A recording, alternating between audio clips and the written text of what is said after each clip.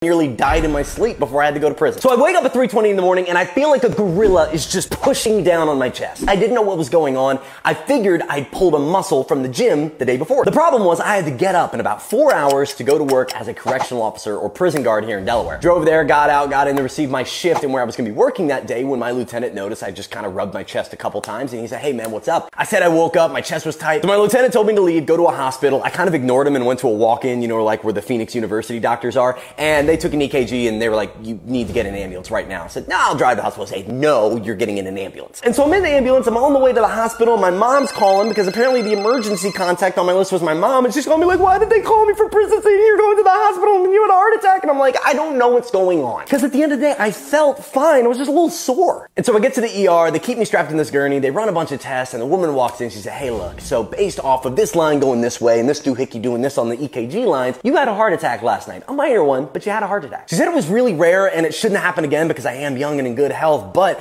when I went through my day, I went to work, I went to the gym, and then